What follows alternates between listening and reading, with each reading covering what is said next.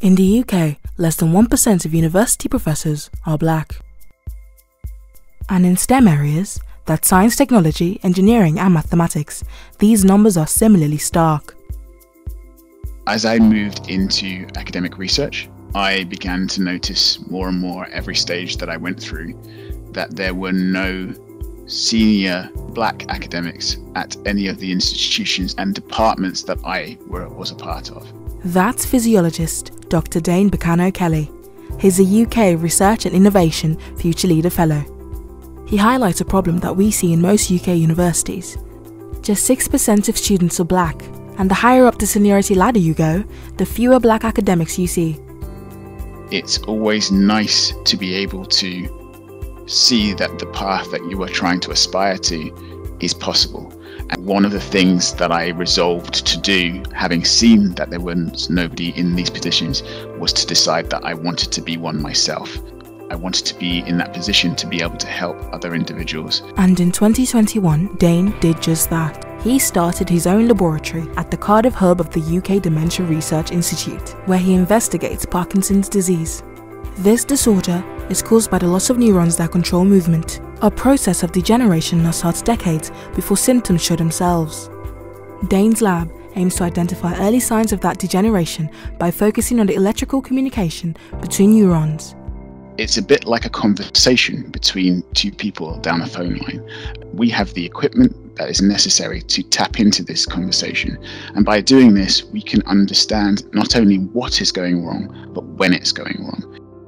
Dayne is just one of many black physiologists in the UK who are increasing our understanding of how the body works in health and disease. Dr. Sandra Agyapong-Badu is a lecturer in the School of Sport, Exercise and Rehabilitation Sciences at the University of Birmingham, where she's using physiology to help older people live active and fulfilling lives.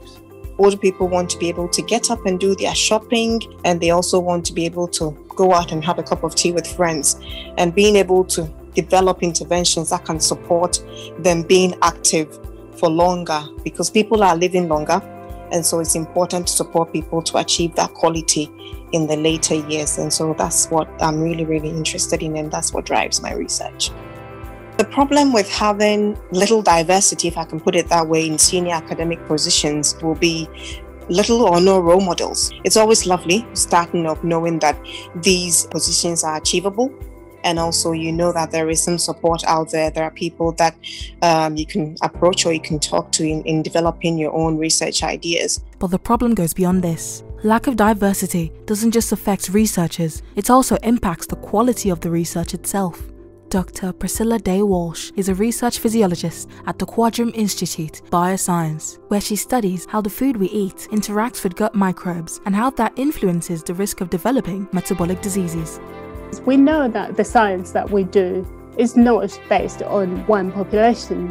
It's actually based on a global population. So we need to have also a global scientific population whose ideas and opinions are all put into one basket, if you like, and this will influence the science that we do and the outcomes that come out from this science for the benefit of the population, so the whole global population. Greater diversity is fundamental in achieving scientific excellence. The Physiological Society is committed to demonstrating diversity and ensuring true equality and inclusion.